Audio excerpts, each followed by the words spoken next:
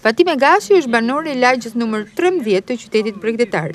Para ditën e sotme, ajo ju drejtua televizionit Adrianet pasi po përballet me një situatë të vështirë ekonomike, të rënduar dhe si pasojë e situatës së jashtëzakonshme me të cilën po përballemi gjatë javëve të fundit. 55 vjeçaria tregon për mikrofonin ton se është kryefamiljare, ndërsa i duhet të kujdeset edhe për vajzën dhe mbesën. Djali i saj është i vetmi që siguron të ardhurat për familjen, por ndërprerja e punës gjatë këtij harku kohor ka krijuar këtë gjendje.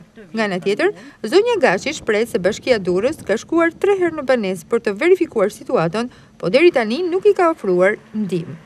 Jemi në gjendje ekonomike shumë të vështirë, kam 2 fëmijë, vetëm ka vdek bashorti shumë vite, ka 20 vite që më ka vdek, kalon të 2 fëmijë, vajzë dhe një djalë. Gocën e kam martu, ka një gocë të vogël, 1 vjeç e gjys. Djali më punon me një ndërmarrje këtu në Shkozet. Tani unë sot kam marrë që të kërkoj ndihmë nga ana ekonomike se nuk kam asnjë të ardhur përveç çuni që punon.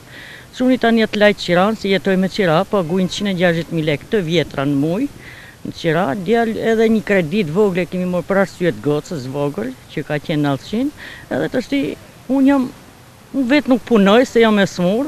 Ka 3 herë bashkia për problemin e gocës më tepër, kemi kërkuar dhe ndihmë ekonomike, nuk më kanë sjellë asnjë sen. Nuk gënjej një herë, një rast më ka sjell, ka një 3 muaj dhe më shumë jo. Kryefamiljarja kërkon ndihmë pasi për të dhe pjesëtarët e tjerë të familjes së saj është e vështirë të sigurojnë ushqimin gjatë kësaj periudhe. Unë kërkoj ndihmë ushqimore sa të keni mundësi, sa më shpejt se nuk kemi asnjë sen në shtëpi. Unë sot nuk kam edhe bukë, vaj halli gjërat e tjera.